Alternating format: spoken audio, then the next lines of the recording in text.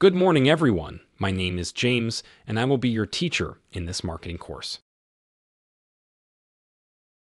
Welcome to the 6th lesson of Chapter 1 entitled Macro Analysis of Demand, Approaching Demand Forecasting. In this section, we will explore the framework used to assess demand. From a technical standpoint, we are delving into how an organization can evaluate the dimensions of a market from a marketing perspective. Two key operations are involved. First, gathering data through purpose-specific market research. Second, interpreting that data to determine the size and characteristics of the market under investigation. More specifically, demand can be analyzed from two complementary viewpoints: a macro perspective, which focuses on identifying and defining the overall market landscape, and a micro perspective, which aims to estimate the actual volume of demand.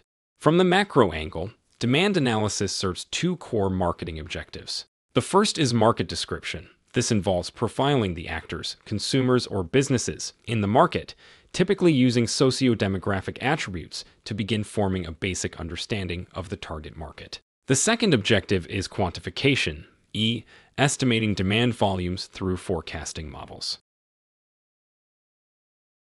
Let us now look more closely at the process of market qualification. This involves classifying the market into various conceptual categories: potential market, qualified market, available market, target, served market, and penetrated market. To make this clearer, consider the example of scooters. The potential market includes everyone who could possibly be interested in owning a scooter. The qualified market narrows this group to individuals who meet certain criteria, for instance, being over 14 years old. The available market is even more selective, including only those who not only desire a scooter, but are also legally and financially able to buy and use one, those with a license.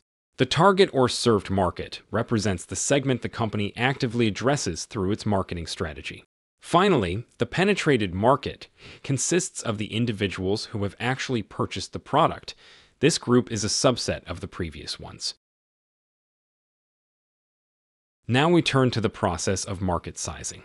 One widely used approach involves applying coefficient-based estimation methods. These techniques use parameters derived from historical data or expected future trends to project demand. Such coefficients are often technical in nature and reflect accumulated industry knowledge.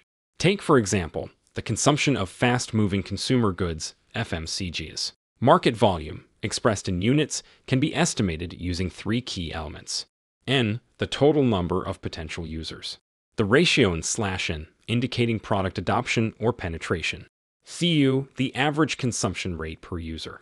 Let us apply this model to a concrete scenario, estimating the demand for disposable razors in Italy over a 30-day period.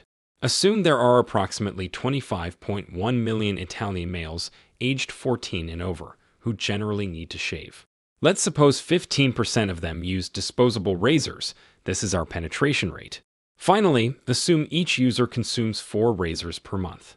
Multiplying these values, 25.1 million x 0.15 x 4, we obtain the estimated market demand.